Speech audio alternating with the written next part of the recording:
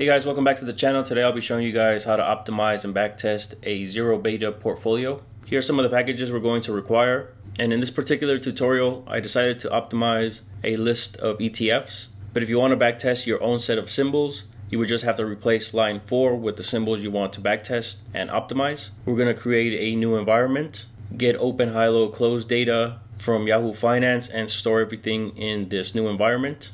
After we download our data, we're going to go ahead and merge all the closes. We then format the column names by dropping the dot adjusted so that we're only left with the symbol for column names. Since the list of ETFs is fairly large, I decided to condense my list and only backtesting ETFs that have an average volume of 10 million shares per day. And I do that by extracting all my volumes for the ETFs stored in my environment, calculating the means for each of the ETFs, and after that table gets reduced, I extract the row names for all those ETFs that met my criteria, store it into tickers, and then use that to subset all my closes. And just so that I don't have to repeat this process, I save closes as an RDS file. So we're going to go ahead and read that in.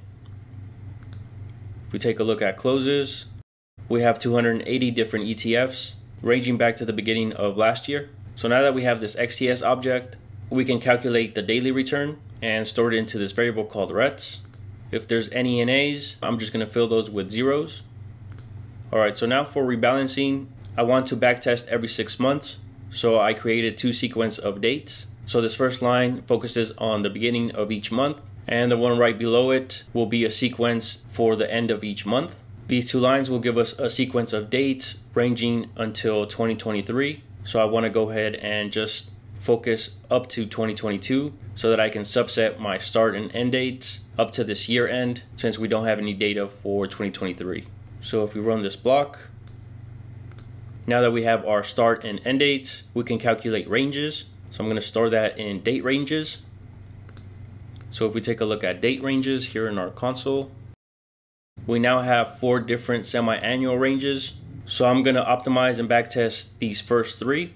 And then we're going to extract the weight and do a walk forward and see what the returns look like. So as an example, I'll backtest the first half of 2021. Once I get the weights from this range, I'll apply them into the following 6 months and so on. But the first thing we need to calculate using these ranges is our betas. So by passing in our date range and the benchmark name, we're going to go ahead and calculate betas every 6 months. Inside this function, you'll see an lapply. We pass our date ranges as a list. So for each of these date ranges, we're going to subset our returns. As a self-check, I'm going to exclude any ETFs that are not trading during that time period. And I do that by keeping only ETFs whose column sum does not equal 0. Now that we have this list of active ETFs, I can go ahead and calculate our betas. And again, we're using lapply, passing 1 through the number of columns in our active ETF list. And for each of those ETFs, we run CAPM beta by passing in our ETF as a risky asset. Our benchmark is the benchmark the user passes in. And I set the risk-free rate equal to 0. And then once I calculate betas for all the ETFs, I'm just going to row bind all of my results, return it as a data frame, format the column names, add the ticker and the date as columns, and then finally just return that data frame. So it'll calculate betas for all of our date ranges, get saved into this variable called df, and then we use rBindList to row bind all of our results and return that as a data frame. So I'm going to minimize this function and run it. I'm going to calculate betas for all my date ranges, and my benchmark will be the SPY. And if we take a look at betas, so we have our betas, our ticker, and our date range. Now we can proceed with our optimization.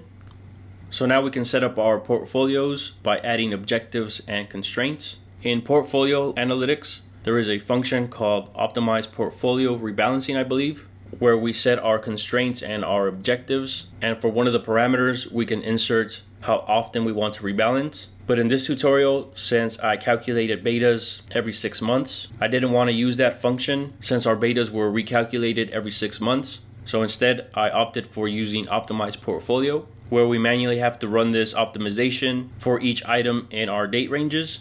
So in total, I have 3 backtest or optimizations that I have to run manually, just because our betas were being recalculated. So here at the top, we see that we have our iterator, and we're going to use that to subset our betas and our returns by the given date range. So by having a 3 as my iterator, it'll backtest the third item in my date ranges list, which is the beginning of 2022 up until June 30th of that same year. We subset our betas that match that date range, only extract the beta values, use the same table to get the list of all the tickers that we were able to calculate betas for, and subset my returns. And once I have this table, I can then subset all of our returns to only those 6 months. So R will be our returns for that 6-month period. And then I store all of my ETF names into funds so that we can later extract weights. So I'm going to go ahead and run this block. So we start off by assigning our portfolio. For assets, we're just going to pass in the symbol names and it'll get stored into port 1.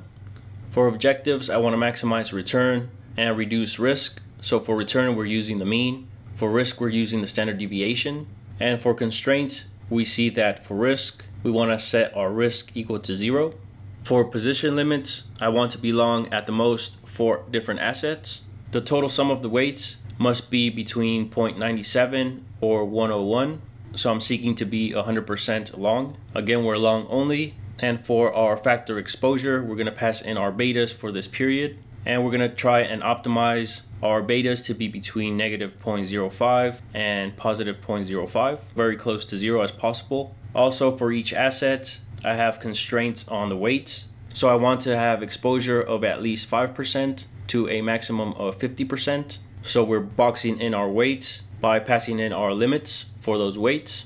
And then I create a new environment to save my results called storage. And we're going to pass in our returns, our portfolio, which contains the constraints and objectives. For optimized method, I'm going to use DE-optim. For the number of iterations on the optimization, I set this equal to 20, but I suggest you increase this to at least 100 or 200. So at every iteration, it tries to find the best combination of weights given our constraints. It may not be able to find the best results given the slow number of iterations. Our search size is equal to 2000 and trace is equal to true. So you'll get a printout at every iteration into your console. Just note that if you have many different assets, the optimization may take a while. If you recall from my ETF list, I have over 200 different ETFs that I want to optimize. So for the 20 iterations, it took several hours to run. So I saved the results for each of these optimizations. So we're going to take a look at those. But in this tutorial, I wanted to show at least one iteration out in the console so you know what to expect when you run this. So I'll go ahead and run this block.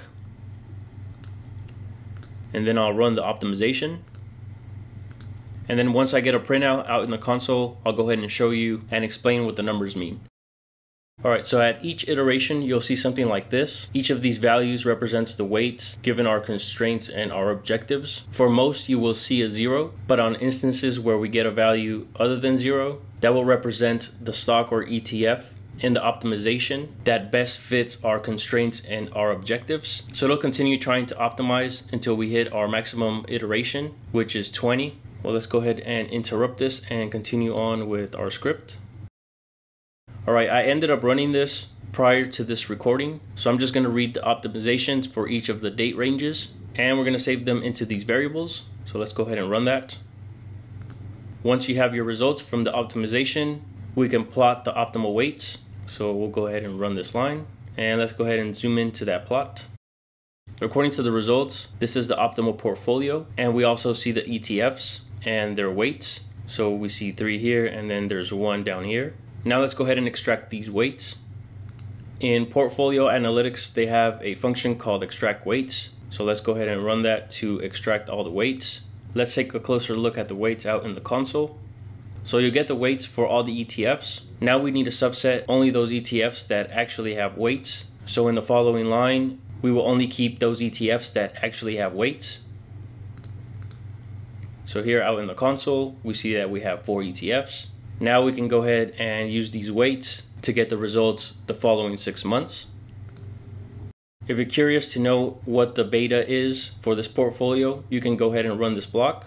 So we're going to go ahead and check and make sure that our beta is close to 0. So if we run beta sum, we have a beta that's very close to 0 according to the combination of these ETFs and their weights. So let's continue on with our script. Now we're going to extract our returns for those 4 ETFs the following 6 months. So by using the names in our weights, I'm going to subset our returns. So here I'm subsetting for the following 6 months. And here in this line, we check to see what the returns are for the end of that period. So it looks like the portfolio returned a negative 5.5%.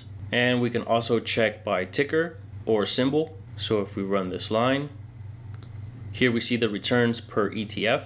It looks like the portfolio got largely impacted by this ETF, which returned a negative 10%. Now let's go ahead and plot the results against our benchmark. Here I'm just going to get one vector of returns by multiplying our weights with the ETF returns.